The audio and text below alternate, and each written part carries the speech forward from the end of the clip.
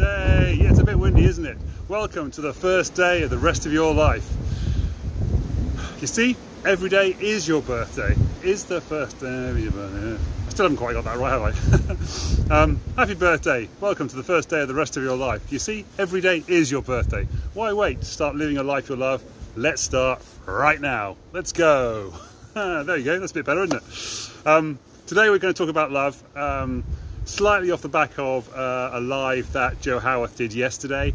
Slightly off the back of the book I'm currently reading called Loveability. Link in the description. Yeah, so that's basically it. And some of the thoughts I had yesterday as well, which I think it's interesting. I was having, I don't know what prompted it really, but I was having some thoughts yesterday morning as I was trying to wake up after a bad night's sleep. Let's say that's why I didn't do a live yesterday. And then I saw Joe's live about love yesterday morning, and it made me think, oh, interesting. That's exactly what I was thinking about. Good morning, happy birthday Inasliyen. I was practicing it earlier. I've no idea how to pronounce it. I hope that's right. Inasliyen. Inasliyen. There you go. It's the best I can get, I'm afraid. I hope it's close. Let me know if that's close enough. Thanks very much, and happy birthday to you. I hope you have a lovely day today. Before we go on, talk about more about love. Happy birthday to the other people who's actually happy birthday to yesterday for you, wasn't it? Is there a shorter version, Ina? Maybe, I don't know. Happy birthday to Katrina Plain today, and Warren Perry. Warren Perry, how you doing, mate? Haven't seen you for ages. Hope all is well with you. I used to work with him in the pharma world back in the days. Good times in Mexico, didn't we? We had Mexico one time.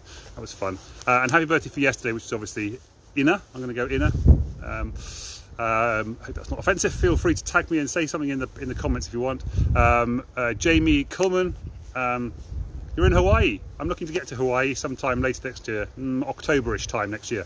So if you're around, love to meet up and have a coffee. That'd be great. Happy birthday for yesterday, though, good Jamie.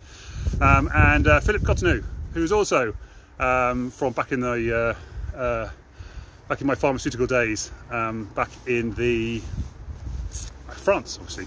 Philippe Godin, of course. Je suis français, or ils sont français, I guess. He is French. Il est français. There we go. It's been a long time since I spoke French. It is something I want to get back into, and yes. So anyway, talking back to love. The book today was talking about I love you because, which I thought was kind of cool, but it was asking, should there really be a because in there at all, or should it just be I love you regardless, unconditionally? Je suis français. Indeed. Yeah, je suis français, mais Philippe, il est français. Je suis pas français. Bonjour, Rachel. There we go. There we go. Oh look, there's a little thing on here. It says make comments full screen. Ooh, have a little play with that. Just hold on a second. What does that mean? I don't know. Okay, didn't seem to do anything. Or maybe that's this button up here. Is that button up here? Oh yeah. Oh, there you go. Yeah, big comments on there. That's kind of cool. Makes the comments on the screen really big, so I can read them easily. That's kind of cool. Also talking about love, because yes. Should you put conditions on it? If you're loving somebody because they're beautiful, because you love the way they talk, you love the way they think, yeah, but do you not just love them anyway, regardless of all that stuff? Oh, well, that's part of it, but should you not perhaps be loving them just because you love them? I thought it was an interesting way of thinking about it. Thank you, by the way. I love you. Shadane. I love that. Yes, so that was the thing. And then it was like, okay, so let's look at that a little bit more. So when you say, oh, it's raining, yikes. I shouldn't really worry about it. I've got no hair, have I, to get wet? There you go. But it does it'll drip down my neck if I'm not careful in it. So anyway, I can't really think I was thinking about now. Oh yeah, do you put conditions on that love? There's a lot of times when you'll say, I love you because I've really lost my train of thought completely, of the way you look, the way you act, and all that stuff and that. And I said a few weeks ago when I was talking about this the first time round that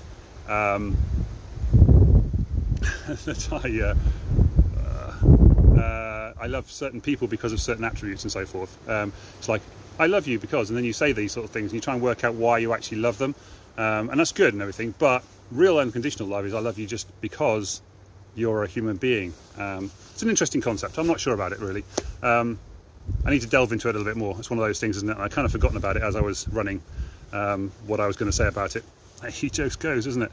You plan these things and then sometimes life kind of gets in the way and things don't quite go the way you wanted them to do.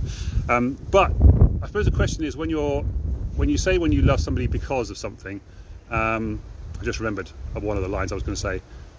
Do you love people when you receive? Do you do the same thing when you're receiving love as well? So do you think to yourself, when somebody's loving me, why are they loving me? What is it that they're loving about me? And am I doing the right things? Because then it becomes a transactional kind of love, doesn't it? Anyway, just something to thought about, something to ponder on. So the thing that came out from the thing I was thinking about before Joe's live yesterday, and I probably should have gone back and checked my notes on what I actually said back to Joe that prompted me to think about about love for me, is that I feel like I haven't got enough love in my life, or I haven't had enough love, or I haven't felt enough love is probably a better way of putting it. I haven't felt like, because this comes back to the when somebody says I always or never, when you use the words always and never, sorry, I lost my viewers, guys, I hope you're okay. Hello Celine, bonjour Celine, a French name as well. We did French earlier on. Hello Jamie as well, how you doing? I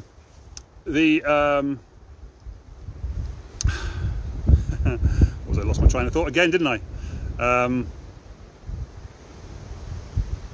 Oh yes, always and never. The words always and never. You always do this, or you never do this, or I always do this, or I will never do this. And somebody said on one of the lives before, which was, perhaps you could, a better way of doing that would be to say, I feel like you never, and I feel like you always, because then it doesn't take away that kind of like black or white kind of concept about this whole thing. Where, because it's not you, it's rarely always, and it's rarely never. There are often exceptions. That's good words here. To prove that that isn't always the case. And it's the same thing about that love thing I was just saying there. Is I said initially I didn't have enough love in my life. Hello, good morning, Daniel. I didn't have enough love in my. I don't feel like I didn't. I don't have enough love in my life is what I actually said, wasn't it? But actually, it's I feel like I don't have enough love in my life. That's kind of really what. Sorry, we were playing around earlier on with make the comments full screen, and it's all very well, but I can't see myself, so it's kind of distracting. I want to be able to watch what I'm doing and what I look like on screen, so that I can kind of do things on here. And anyway, yeah, so I don't feel like I've had enough love in my life. So I've been single like 90% of my life, so I haven't had relationships very often. Had a few, and they'd be lovely, but it hasn't been a long-term thing. I think about 2 years was my longest relationship with Katrina that I ever had. I've had lots of long-term friendships and close relationships, and even girlfriends who have been girlfriends and then not been girlfriends, and then but still carried on being friends for many years afterwards. Pippa and Claire, for example. And Karen, of course, although that's gone away a little bit now. But it's never felt like it was a constant kind of thing. And I've never had any children in my life as well, so I've never had that sort of children love thing going on either. So yeah, I feel like I haven't had enough love in my life. And it was a weird feeling yesterday to think that that was a thing. I'd never really realised that. And I'd like to have more. So, and I think that's why I'm craving. So, Evan Carmicheal was saying in one of the videos I was watching tomorrow, both linked in the bottom, there's a great thing from Bill Gates actually, who talked about being well, as a leader in a business, he was talking about being the chief goal officer in the business. But I thought that's also kind of good for yourself as well. You should be the chief goal officer of your own life as well, which I think was kind of a cool idea as well. Where was I going with that? Evan Carmicheal said something clever, wasn't it, about... Oh God, I hate it when I go off on a track like that and I can't remember where I came from. If I remember it, when I look back at the video, I'll make a comment in the comments and remind people what it was I was talking about, and say the thing that I was originally thinking about before I got distracted onto the Bill Gates thing there, which was kind of cool. And there's also 5 habits in the links in the descriptions there as well. And also the Blinkist book of the day is all about being creative, which is kind of cool as well, because I do need to write a book. I've been trying to write a book since 2014, I think, and just never got around to it. I've got 2 or 3 books inside my head that just need to get out and written, including my Camino book, which will be well, this comes into it a little bit. It's a kind of romantic comedy / personal development book. That's the idea. It's about walking the Camino, finding love, but also finding personal breakthroughs, really. It's about my potential, the near suicide I had while I was walking the Camino. That I don't want to make too light of that, but there was a moment when I was just so miserable and pissed off with life that I considered it, to be honest. But it didn't last long, and then I got. I mean, the whole point of the story is that this happened, and then like an hour later, I basically met an angel. That's kind of how I'm going to phrase it in the book. Somebody who came into my life and showed me how to feel joy and love again. So she turned my life around completely in those 10 days we spent together, and it was just amazing to have felt that love and joy in those moments. It was heartbreaking afterwards. There was a sort of tragic part of it afterwards, which may or may not go into the book. Not tragic in like death-wise, just tragic for me, for my personal pain that I was suffering. But even that itself was a life lesson as well. So it's all good stuff, really. I've just realised I've gone over my 10 minutes, so that's the end of my 10 minutes. Rambly, kind of weird thing about love, which wasn't quite what I wanted to say. Although I did also want to mention the fact that it was Martin Luther King Day yesterday in America. Which is a little bit frustrating for me, because I was going to do some share dealing yesterday afternoon and the American stock market wasn't open, which is kind of frustrating because I've been looking forward to sorting some stuff out over weekends.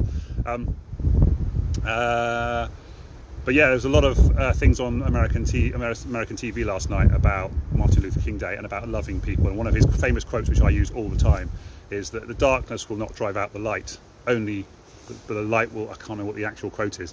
Again, I'll try and remember to quote to comment that in the comments. But light will drive out darkness.